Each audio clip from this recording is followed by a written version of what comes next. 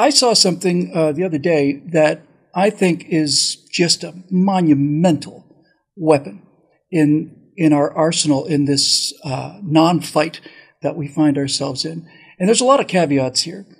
First of all, as I said, I think it's terrific. It's a video. I think it's great. But that doesn't really matter because I'm not the problem.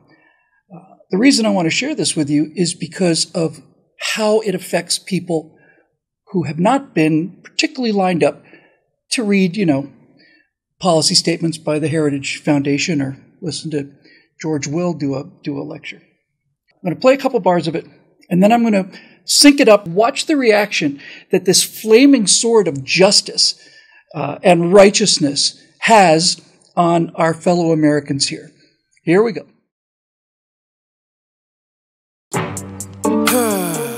I love high gas prices. I love paying more for groceries, and I really love seeing taxes rise. It's so good knowing that I'm giving more but receiving less. It makes me feel humble, but I'm gonna stop with the sarcasm right there, cause I swear we're living in a real jungle. It's what? Pretty simple to me though, it's way past being left or right. Just use your head and common sense and think about how you've been affected in daily life. Is it easier or is it harder? That's the most important question you should think of first, cause life is a bitch already as it is, and you don't need someone that's gonna make it worse. Ask me? I think we're don't give me that look, everything sucks. Have you gone outside? Have you been to the store? Have you compared the prices to a year before? Do you drive a car? Have you pumped gas? Don't lie to me now, it sucks. You could brush it off like a f***ing joke, but the media lies, numbers don't. Well, you can't blame Biden, it isn't him. Well, who the is it then? What jacked up the prices? I wanna know. I spend so much up at Conoco. I don't know. I think it's insane that the leader of the country gets no blame, cause the whole entire time, the last 4 years, it was cheap as I'm just saying, now watch. Down in the comment section, someone's gonna give us an economy lesson. I can't wait to hear your expert analysis on fluctuation and how expenses balance. Hey, it's all a part of the process. What the hell you bitching for? It's fine. Oh yeah, I forgot about the 16 cents that I saved on hot dogs for 4th of July. What a steal. Too bad I spent more on gas just to get the Target. So by the time I got done buying all the filling up my car, I had way less than when I started. Now, I don't really call that saving. No, I call that losing money. It doesn't take a genius to do simple math, but apparently you can't, so who's the dummy? Probably still. I'm just pissed off. This inflation's f***ed up. But I gotta sit here and act like I love this administration with a thumbs up? Stupid. Everything is hell, but you act like I'm supposed to be in heaven. You know our country ain't doing too good when the Waffle Houses start to close at 11. Dude, he can barely talk, and don't act like I'm being overzealous. Every time the man speaks, I have no f***ing clue what he's trying to tell us. Every speech is like a gag reel. Every time I see the I'm like, is that real? Well, considering the fact that the only other option was Trump, I don't think it's such a bad deal. That. I want a strong leader. The strength of a man should be constantly tested, especially when you're in the most powerful position in the world. That should be not even a question. There's really not enough words that can describe the craziness we're facing, dude. But the crazier part is there's still people you need to sit down and really explain this to. Yeah.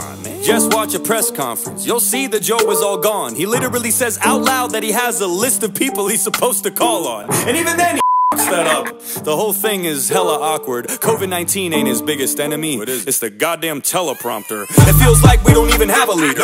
It's like we're all just following blindly. Each of my grandparents could run circles around him in a debate, and they're almost 90. Look at him. Don't take it from me. Go listen to him. It's not a rumor. You gotta, I mean, Today, Junior! Jesus Christ, go on YouTube and click any video of Joe Biden and check out the like and the dislike ratios. That should prove to you that no one likes him. I don't agree with anything he's done. His decisions affect me in many ways. If it was up to me, I'd rather have mean tweets and cheap gas any day. I don't like Biden. What good's he done for us? I think Afghanistan pretty much sums it up. What a dumb adult. My stomach does somersaults when I think about those 13 soldiers that were killed to Gall. Then he goes to the service and keeps checking his watch like he has somewhere better to be. I swear the disrespect doesn't stop. Pick your head up. Look at the women and men you killed. I don't understand how anyone could even defend you still. And if they do, they either don't know what they're talking about or they're lying to themselves, cause they know damn well you're a problem now. Pulling out was a good choice, not the way you did it though. Kamala's probably sitting there like, oh my god, we did it, Joe. Speaking of her, where's she been through all these deadly days? As soon as erupts and hits the fan, Kamala's MIA. Not like she does anything anyway. F***ing useless. Law and order, crisis at the border. She don't f***ing do. Just a talking head, paired up with the Walking Dead, breaking absolutely every word that was promised or said. Every time I see their faces on TV, it's such a bummer. I feel like I'm watching the third installment of Dumb and Dumber. And on top of all that, they put another ban on ammo, trying to disarm Americans, but equip the Taliban like Rambo. You give them hundreds of thousands of military guns, but Americans just trying to protect their families are the scary ones. You put more trust in a terrorist organization than you do in your own people. You don't care about this nation. F you, that's from me. F you, that's from them. F you from everyone that's still stuck in Afghanistan. F you from the men and women who died for this country. And f you for every time you lie to cover up something. You blame this on Trump. How the f is this even his fault? You're in charge now, not him, that's just your default. Whenever something goes wrong, you flip and say he did it. But whenever something goes right, you're quick to take the credit. You undid almost all of Trump's agreements by your second day. So why is this one of the only things you left in place? No crosses to bear, no responsibilities, just chocolate chip to ease your mental instability. I would say the blood's on your hands, but that's a lie, cause you don't even know where the you are half the time. Oh my God. My man ran out of breath. Speaking volumes here. Speaking volumes here, man. You may not like the capsule that this is wrapped in, and that's fine.